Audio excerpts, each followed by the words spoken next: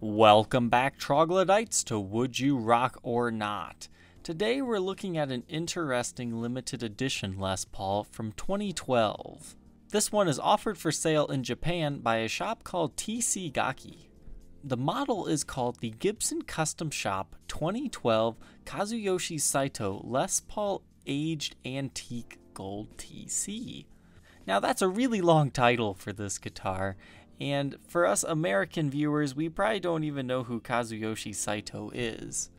However, if you look him up online, he appears to be a singer-songwriter in Japan. Here is a photo of him. This guitar is a beautiful blend of an ES-295, a Les Paul Jr., and a 50s gold top. It borrows the 295 aspect due to the flower pickguard, and it's influenced by the Les Paul Jr. for the single bridge pickup and the wrap tailpiece with a master volume and master tone. And the rest of the guitar is pretty much a 54 gold top. If these types of specs weren't enough for you, this guitar was aged as well to look just like a 50s Les Paul. You can see there's quite a sizable ding right here on the guitar, as well as tons of finish checking and light nicks and dings. It appears to have your standard maple top with mahogany back and neck, and it features a rosewood fretboard. Now this is where this guitar blew my mind. It has a Les Paul access heel, so that takes anything that was traditional about this guitar and just threw it out the window. This is a 50s looking guitar with the specs of three great guitars, but with modern playability with the access heel.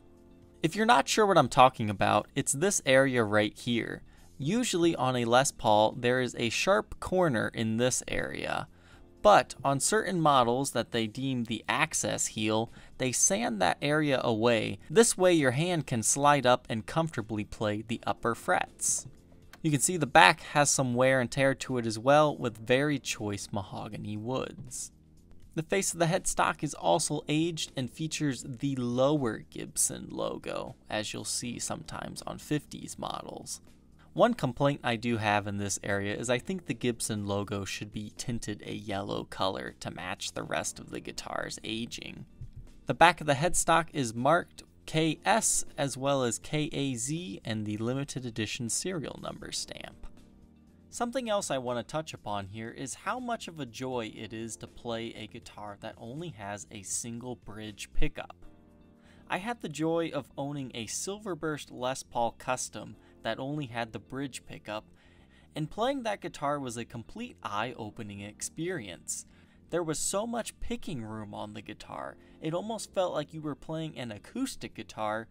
This really livened up my playing and made the guitar feel completely different in a great way. The only question left, would you rock this Kazuyoshi Saito Les Paul or not? Leave your answer down in the comment section below, and regardless of how you feel about this instrument, feel free to like, comment, and subscribe, and we will see you tomorrow on the next episode. Take care.